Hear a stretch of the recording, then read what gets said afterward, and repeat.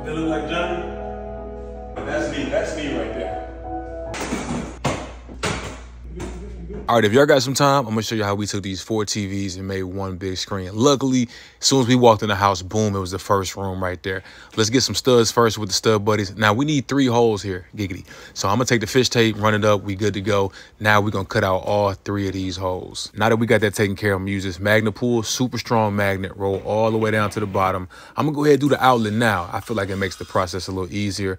Then we're gonna put all the HDMIs on that little clip that I added and then tape everything together, protect the ends of those HDMIs. Some people gonna be like, use a fish tape, and I'll probably be like, just use some mouthwash and back up. Criticism be crazy, because I'm like, I never asked you for how you do it.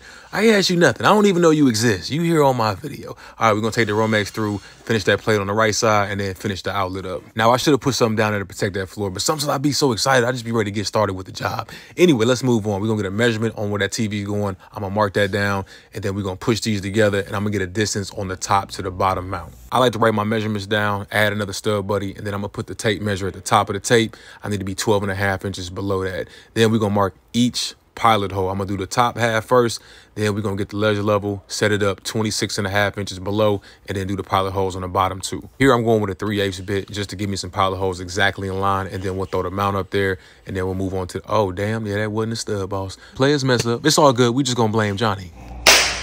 When in doubt, blame Johnny. All right, once we get those first 2 up there, I didn't mind the way they were sitting, so now we're gonna move on and drill in the pilot holes on the left side. After we get that mount up there, we can, oh damn, I missed again.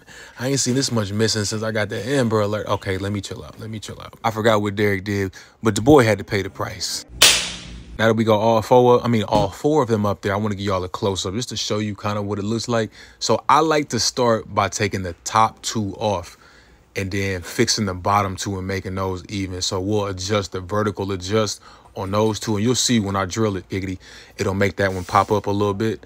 And then I want to plug everything up first, and then we'll finalize the bottom 2, add the top one back.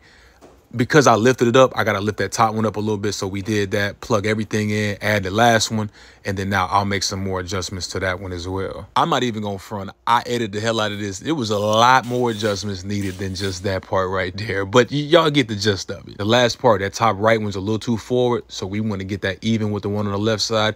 And this is the moment right here where I knew we was cooking with grease. They say, how come Pastor gotta have a nice car? I said, don't ask, no questions. All right, I'm sorry, let's get back to the video. All right, we got that in there, processor coming in next. Now I'm gonna pull all the pieces of plastic off. This is the best part right here, so therapeutic. Each TV has its own HDMI. We're going to hook that up to the processor, and then there's inputs on the processor. But we got to flip the images because the top 2 TVs are upside down. So if you watch closely, you'll see them all flip. Then after that, we'll make it one big screen, and then I typically go to YouTube to test it out, see how everything looks. Now, this ain't for everybody.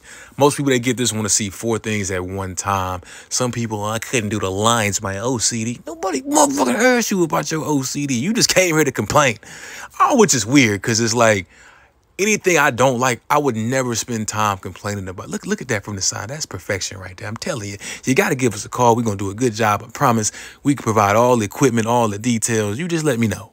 And do you want to get that long?